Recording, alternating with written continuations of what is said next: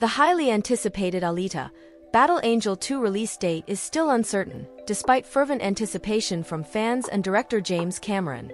It has been 16 years in the making, and the sequel is expected to be a long time coming. Rosa Salazar, the film's star, is determined to bring the story to life again and has expressed her eagerness to reprise her role. Despite her enthusiasm, the release date for Alita, Battle Angel 2 is currently unknown.